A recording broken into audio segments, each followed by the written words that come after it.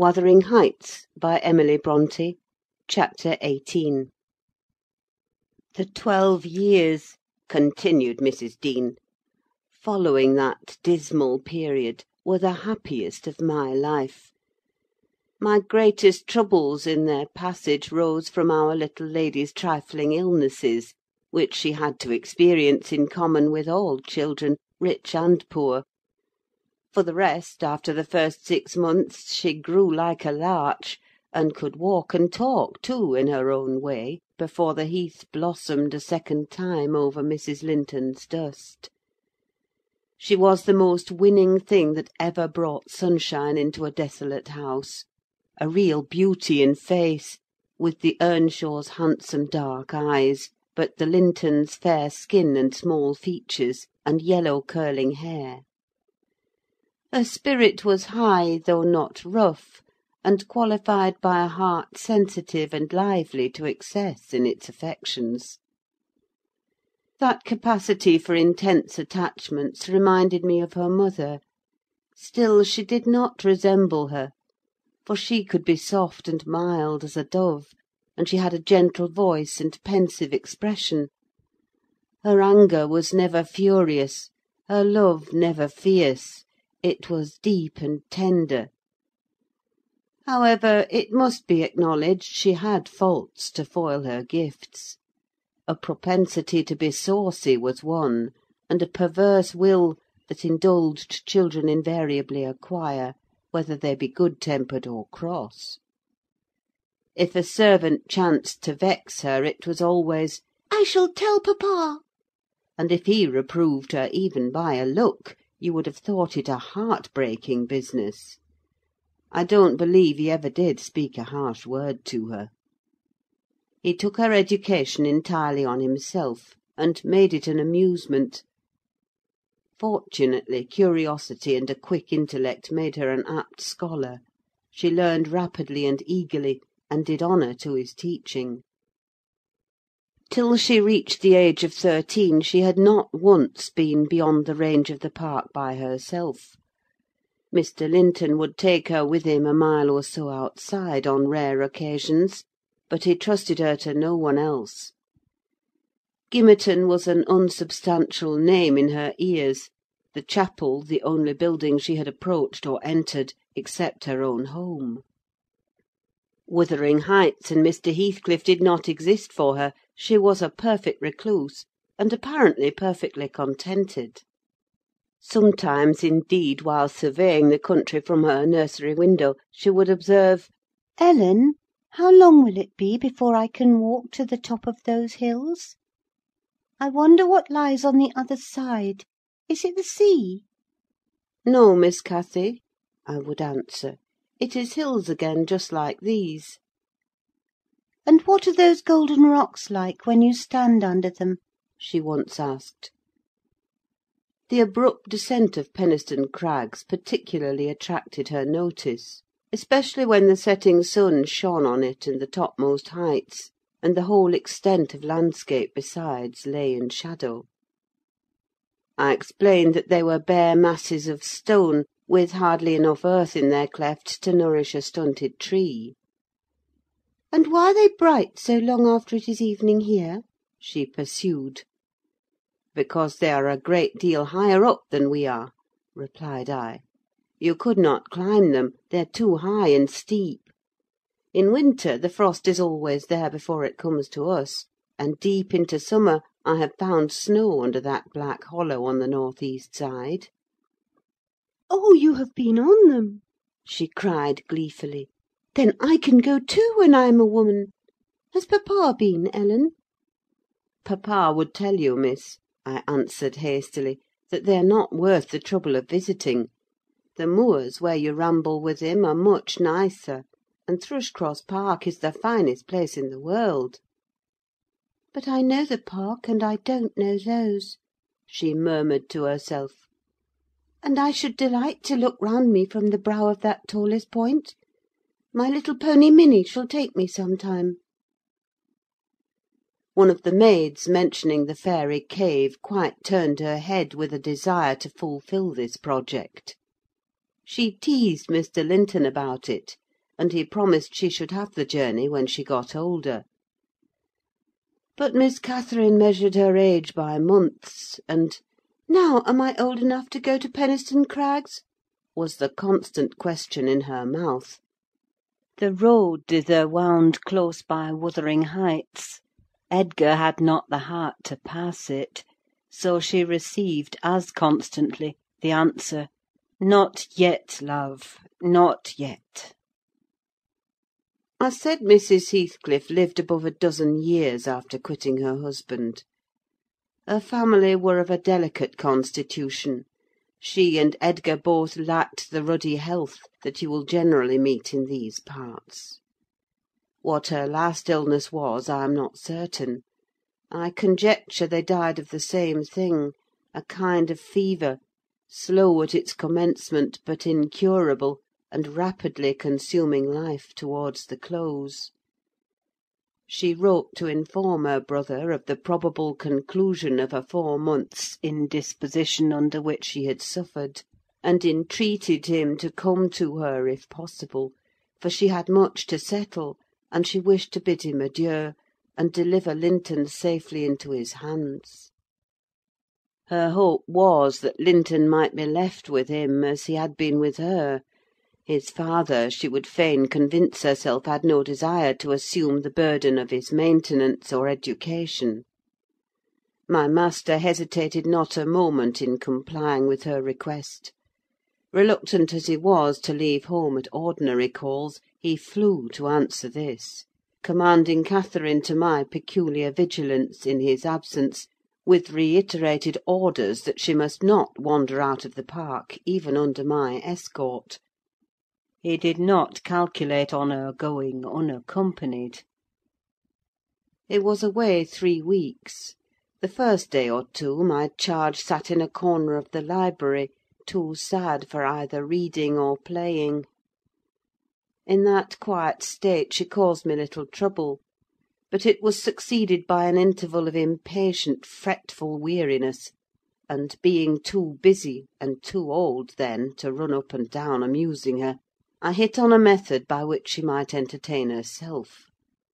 I used to send her on her travels round the grounds, now on foot, and now on a pony, indulging her with a patient audience of all her real and imaginary adventures when she returned.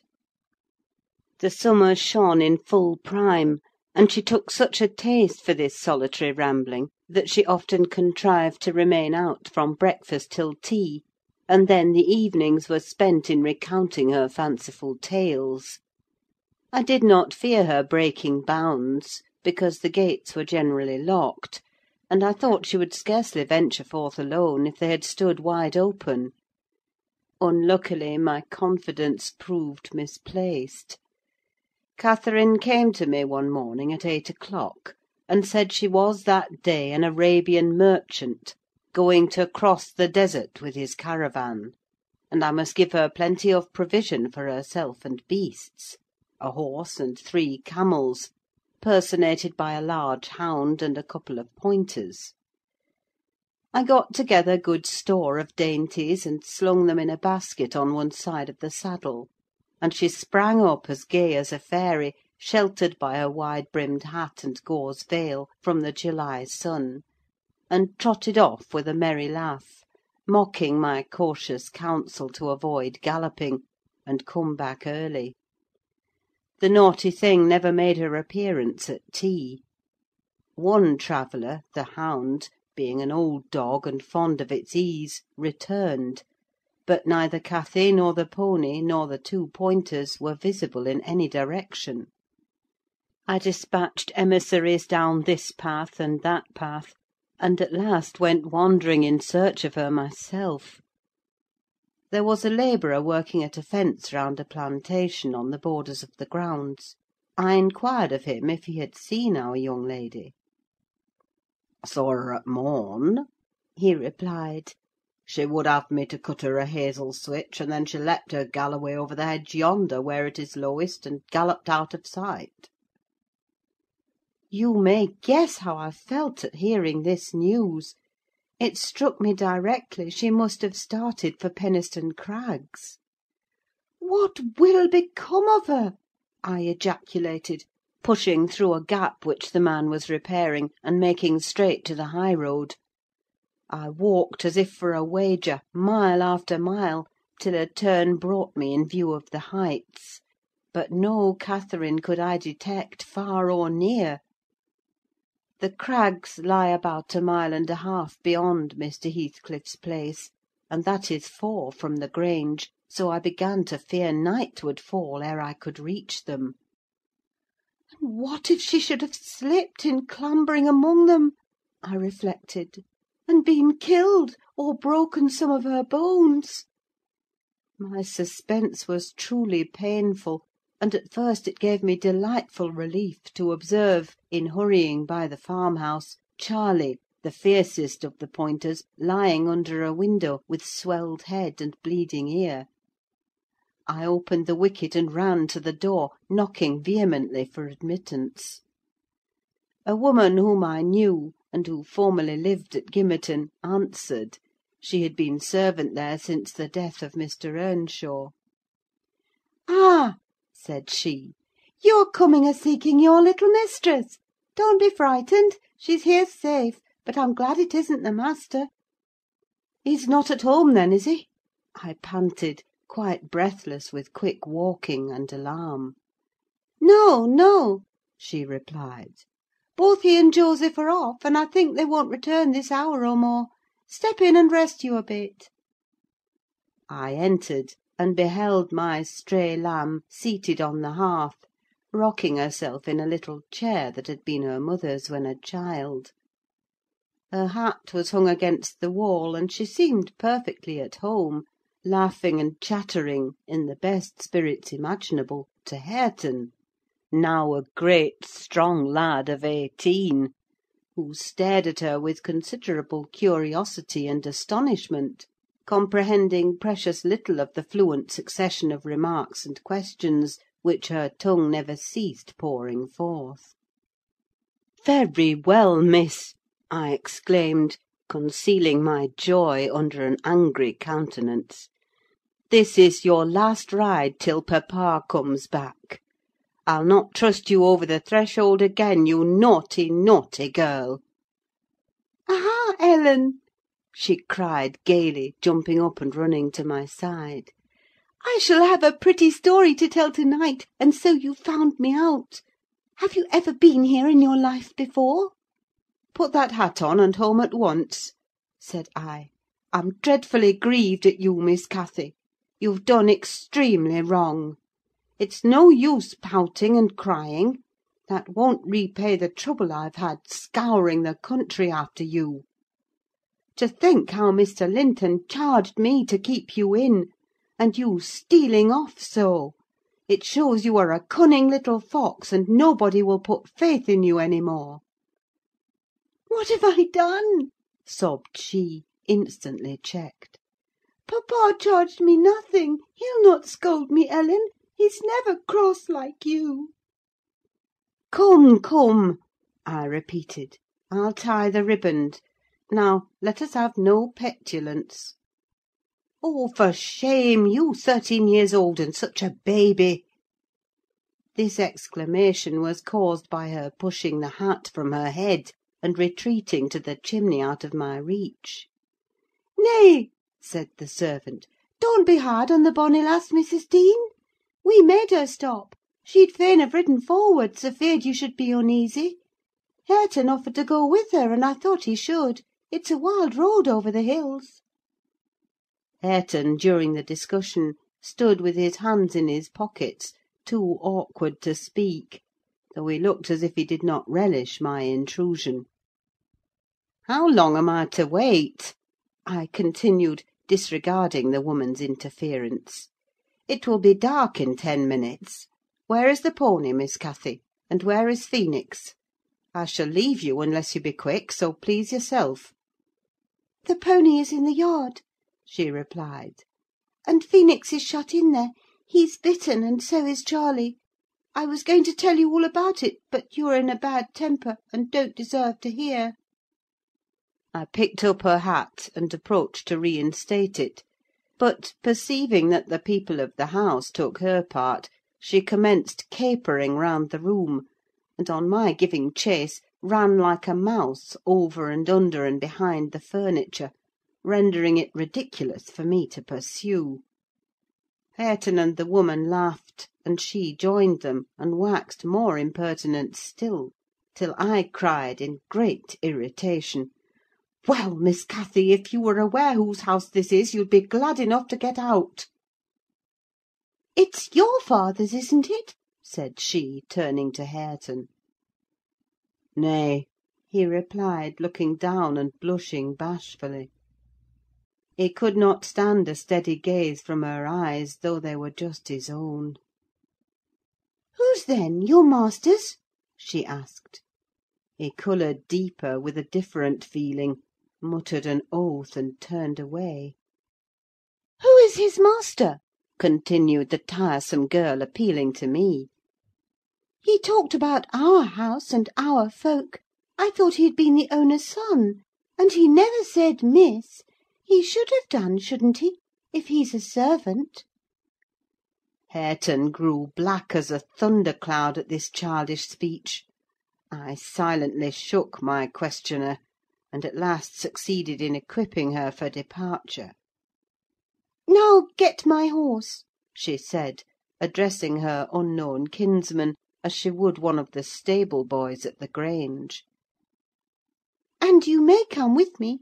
I want to see where the goblin hunter rises in the marsh, and to hear about the fairishes, as you call them. But make haste. What's the matter? Get my horse, I say." "I'll see thee damned before I be thy servant," growled the lad. "You'll see me what?" asked Catherine in surprise. "Damned, thou saucy witch!" he replied. "There, Miss Cathy, you see you have got into pretty company," I interposed. "Nice words to be used to a young lady. Pray don't begin to dispute with him. Come, let us seek for Minnie ourselves, and be gone." "But, Ellen," cried she, staring fixed in astonishment. "how dare he speak so to me? Mustn't he be made to do as I ask him? You wicked creature, I shall tell papa what you said. Now then!" Hareton did not appear to feel this threat, so the tears sprang into her eyes with indignation. "You bring the pony," she exclaimed, turning to the woman. "and let my dog free this moment." "Softly, miss," answered she addressed. "You'll lose nothing by being civil. Though Mr. Hareton there be not the master's son, he's your cousin, and I was never hired to serve you." "He my cousin!" cried Cathy, with a scornful laugh. "Yes, indeed," responded her reprover. "Oh, Ellen, don't let them say such things," she pursued in great trouble. "Papa is gone to fetch my cousin from London. My cousin is a gentleman's son. That my—" She stopped and wept outright, upset at the bare notion of relationship with such a clown. "Hush, hush!" I whispered. "People can have many cousins, and of all sorts, Miss Cathy, without being any the worse for it. Only they needn't keep their company if they be disagreeable and bad." He's not my cousin, Ellen," she went on, gathering fresh grief from reflection, and flinging herself into my arms for refuge from the idea. I was much vexed at her and the servant for their mutual revelations, having no doubt of Linton's approaching arrival, communicated by the former, being reported to Mr. Heathcliff, and feeling as confident that Catherine's first thought on her father's return would be to seek an explanation of the latter's assertion concerning her rude-bred kindred. Hareton, recovering from his disgust at being taken for a servant, seemed moved by her distress, and having fetched the pony round to the door, he took, to propitiate her, a fine crooked-legged terrier whelp from the kennel, and putting it into her hand, bid her whist, for he meant naught. Pausing in her lamentations, she surveyed him with a glance of awe and horror, then burst forth anew. I could scarcely refrain from smiling at this antipathy to the poor fellow, who was a well-made, athletic youth, good-looking in features, and stout and healthy, but attired in garments befitting his daily occupations of working on the farm, and lounging among the moors after rabbits and game. Still, I thought I could detect in his physiognomy a mind owning better qualities than his father ever possessed.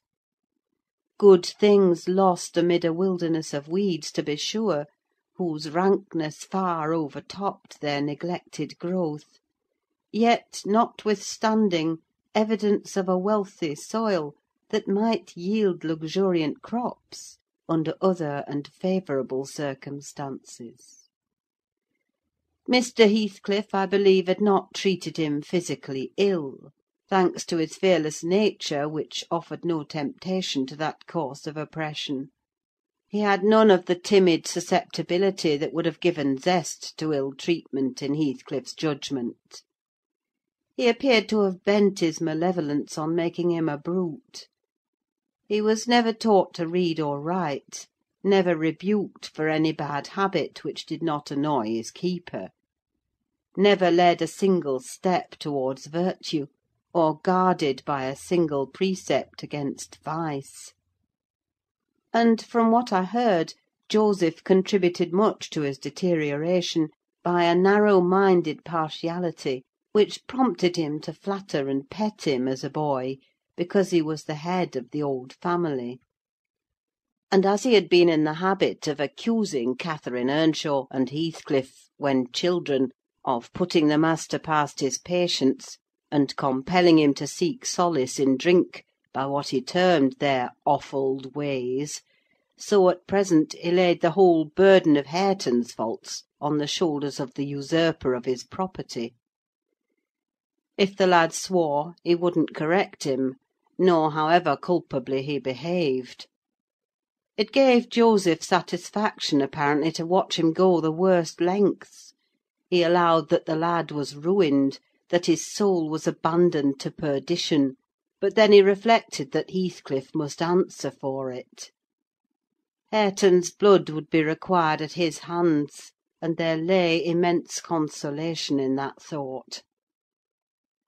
Joseph had instilled into him a pride of name and of his lineage. He would, had he dared, have fostered hate between him and the present owner of the Heights; but his dread of that owner amounted to superstition, and he confined his feelings regarding him to muttered innuendos and private comminations.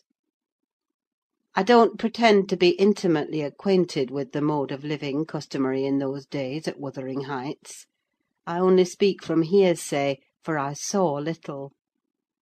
The villagers affirmed Mr. Heathcliff was near, and a cruel hard landlord to his tenants; but the house inside had regained its ancient aspect of comfort under female management, and the scenes of riot, common in Hindley's time, were not now enacted within its walls.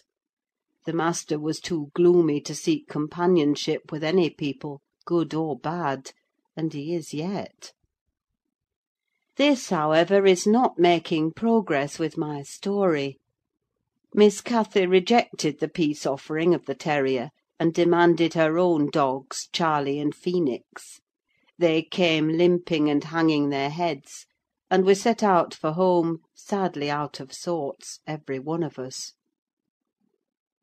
I could not wring from my little lady how she had spent the day, except that, as I supposed, the goal of her pilgrimage was Penistone Crags, and she arrived without adventure to the gate of the farmhouse, when Hareton happened to issue forth, attended by some canine followers, who attacked her train.